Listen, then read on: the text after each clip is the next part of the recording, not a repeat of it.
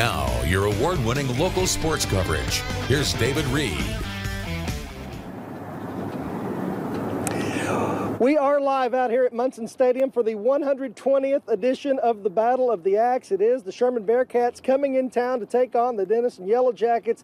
Jeremy Thomas joins me now to talk about it. And Jeremy, this game totally has a different feel to it. If for no other reason, one, it's hot out here, and two, it's week 1 and not week 10, and that's not the way this usually goes. No, and that's what makes this so unique. You're usually in your set routine. You have worked out all the kinks, but everything's out of the window. Of course, with a rivalry game, it's all out the window, but when you don't have that preparation, you don't have any common opponents, it makes everything different and so unique. So it should be a very good one. Yeah, who knows what we're going to get out here tonight. A lot of people still trying to work out the kinks. You've got new players in the lineup and all that. Having said all that, Denison has won this game 5 years in a row, and that's not something that's lost on anybody wearing black and gold. They're going for 6 tonight. Yeah, personal best in this series for Denison. I mean, that's huge for them. They haven't seen a type of streak like this in quite some time, if not ever. So for Denison, trying to go for 6, it's a huge deal for them.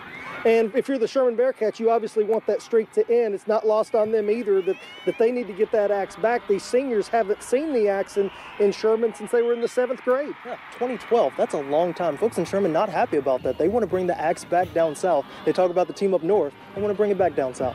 Yeah, and we can talk about this game all we want, but let's hear from the guys that know it best, that is the coaches, on their thoughts on this week's edition of the Battle of the Axe.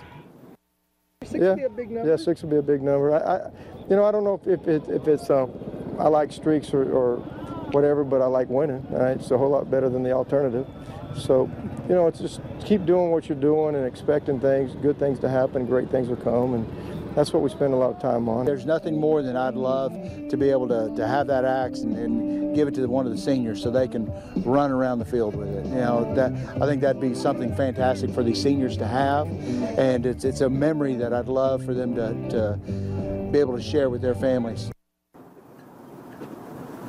Yeah, those coaches being very candid there on how much they do want to win this game. They realize it's not just another game like you hear so much coach speech these days. These guys get the deal.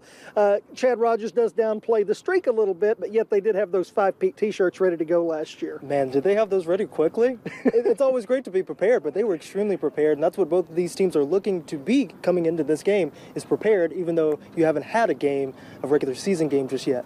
Coaches have a big part in this game, but of course the players are the ones that play it. They are excited about this game, and let's hear what the players had to say about this year's game.